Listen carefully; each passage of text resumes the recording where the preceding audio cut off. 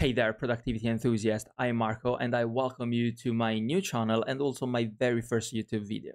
On this channel, we dive into the world of productivity and PKM with insightful tips to supercharge your efficiency and tips on how to make the most of productivity apps. Today, I want to introduce you with a game-changing tool that's going to revolutionize the way you take notes and organize your thoughts, Obsidian. Obsidian is not just another note-taking app. It's a powerful, dynamic, and interconnected digital workspace for your ideas. Imagine having all your notes, ideas, and references linked together in a web of knowledge. In this video, we will create an Obsidian Vault from scratch, and we will take a look to the basics. In the future videos, we will continue to work together on this vault step by step, adding new features and discovering new plugins. So, without further ado, let's jump into Obsidian. The first step is to download Obsidian, and you can do this by visiting the Obsidian website at obsidian.md. I will leave the link in the description down below. Once you are here, you just need to click on download, and as you can see, you can download Obsidian for iOS, Android, Windows, Mac, Linux. So just choose the version that is suitable for your operating system and download it. Once the download is complete, just click on the file and start the installation process by following the on-screen instructions. It's a straightforward process like installing any other software. Once Obsidian is installed, open it and you will see a window like this. Obsidian uses a folder-based system to store your notes. It's different from cloud-based note-taking apps, which means your notes are stored locally on your computer for more privacy and control.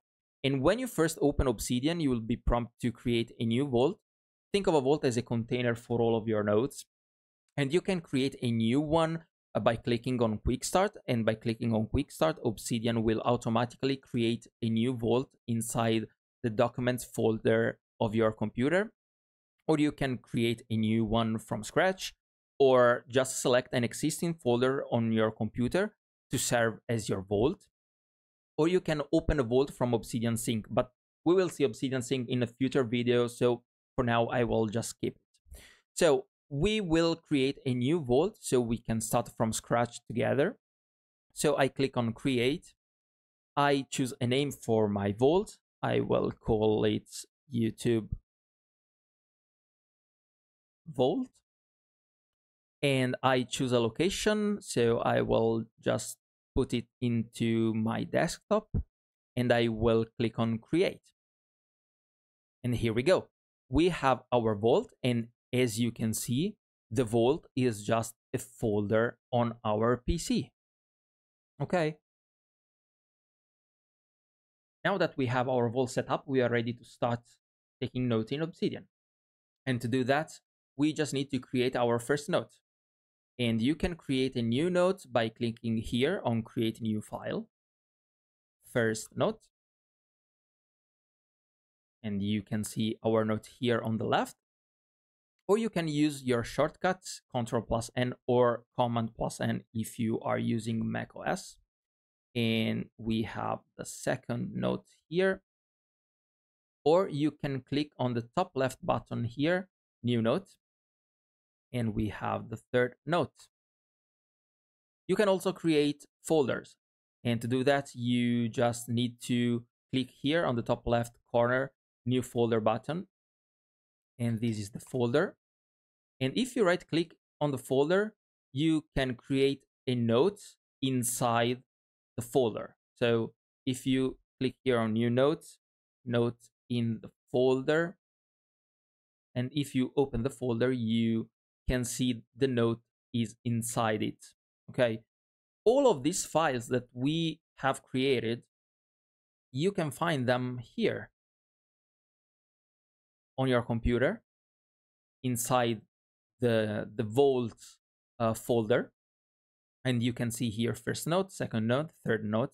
You can see the folder that we created. And if you open it, you can see the note in the folder. Now, all of these files are markdown files. Markdown is a lightweight markup language for formatting text, so we can easily add links, headings, lists, tables to our notes. Now that you know how to create nodes, it's time to introduce you to one of the most powerful features of Obsidian, links and backlinks. Links in Obsidian are like the connective tissue of your node. So before creating a link, let's write something inside our nodes.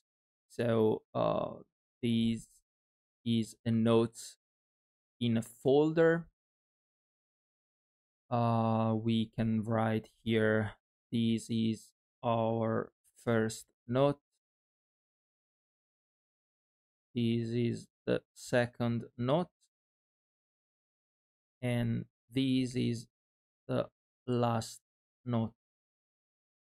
Okay, so to create a link, you just need to wrap the name of the target node in double brackets. So, for example, we want to link the node in the folder with the first node.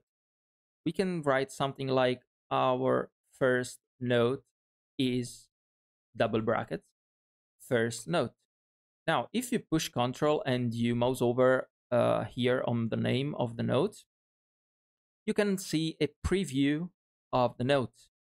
And if you push your Ctrl and click on the node, Obsidian will open the node in a new tab, and you just created your first link. Now, links are the foundation of Obsidian. They help you connect ideas, topics, thoughts in a non-linear way. They are not isolated. They are part of a web of interconnected knowledge. Okay, that's the power of Obsidian. Now let's talk about backlinks, because when you create a link to a node, that node becomes aware of all the other nodes linking to it. And this creates a network of backlinks that shows you how your nodes are connected. The power of backlinks is immense. They help you to see context around the node, helping you to discover relationships you might have missed. So make sure you have the core plugin enabled. And to do that, you just need to go here on settings, core plugins, backlinks. Make sure this is activated. And you can decide to show backlinks in document or on a separate window that I will show you, because I prefer to have them separated from the document. So if you expand here, you can see links and backlinks, outgoing links and the backlinks here. Now, here, the node in the folder has an outgoing link to the first node. And here we go. If you click here on the first node has no outgoing links. In fact, you don't see any link here.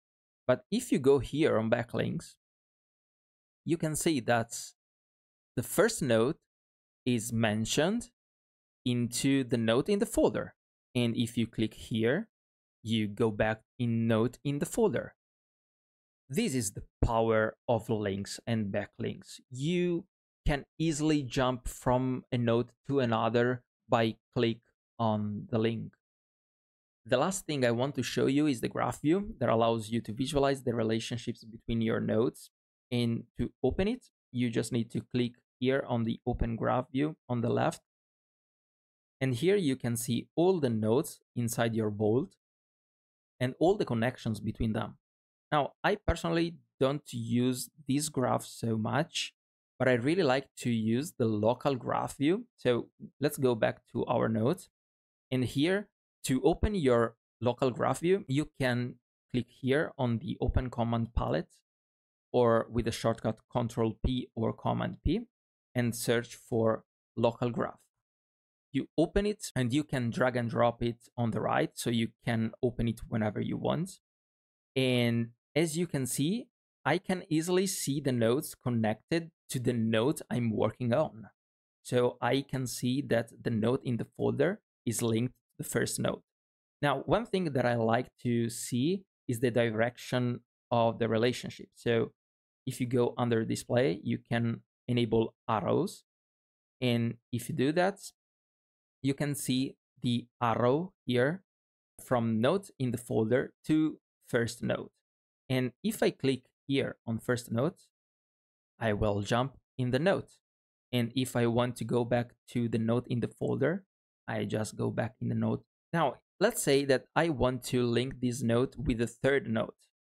This is the third note, double brackets, third note. And here we go. And now you have two links inside the note in the folder. And I can easily go here in the third note and go back in note in the folder. As you can see, if I am in third note, I don't see the first note because the first note is linked to note in the folder and not with the third note. And there you have it, the very first introduction to setting up your first Obsidian Vault. Now you know how to create folders, notes, and how to link notes between them and see these connections. But remember, this is just the beginning. In the next video, we will cover Obsidian Canvas, an excellent tool for note-taking that condenses complex information into digestible diagrams and visual aids. Before you go, if you like this video, just give it a thumbs up and don't forget to subscribe to my channel. Also, let me know if you are already using Obsidian or if you would like to give it a try. And if you have any question, just please leave a comment down below. Thanks for watching and happy note-taking with Obsidian.